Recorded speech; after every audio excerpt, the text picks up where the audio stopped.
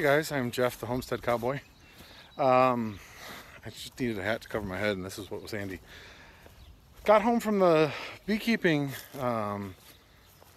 field trip and went out to milk, and the fence is not working. So my guess is it's the temporary fence that I put over there is shorting out someplace, but a lot of times the birds will land on the fence and it will, or land on the hot wire, and it will hit the fence and short out. So I'm just walking around to see if I can figure out where the problem is.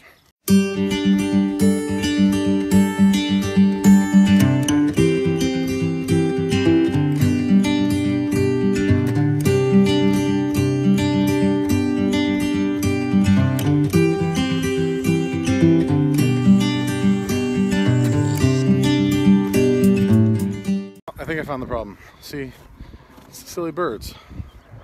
See, what happens is they land on it and then it gets caught underneath the fence here. Silly me, I don't think I turned the fence off, so as soon as I touch this, it's going to be back to being electrified. So I'm trying to see if I can find something over here that I can touch it with without getting electrified. You know what I'm going to do? We're going to grab a piece of grass, see if I can time it.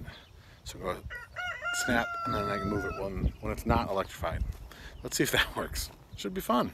Even better, an extra fence post. Fiberglass.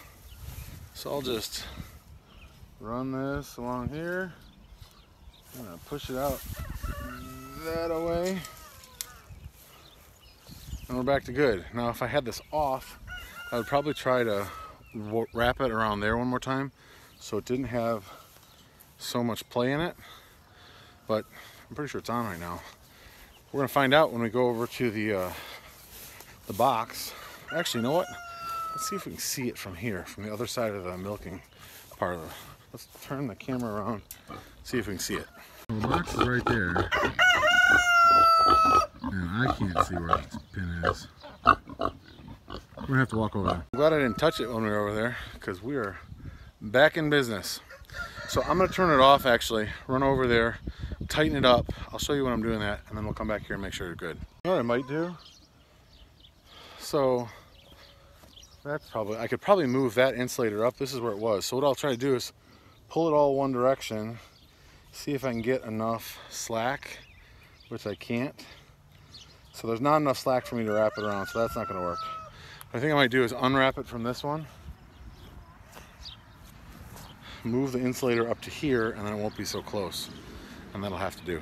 Okay, so what I did was I couldn't unwrap it because it was so tight, so I just took this, unsnapped it, loosened it up, and then slid it up to where I needed to. So it's good. Hopefully if a bird lands on it, it won't go on there, but we'll see. Anyway, that's that for now. We're back in business and we're electrified. I'll show you when we get over there. So if I flip this on, should go click, click. There we go, back up to green. I have to say, I have loved this Parmak Solar Pack 6. Not had to mess with it at all. I have not used it for months at a time, and then used it and it's been perfectly fine. So very, very happy with this. Anyway, thanks so much for watching. What do you want to say?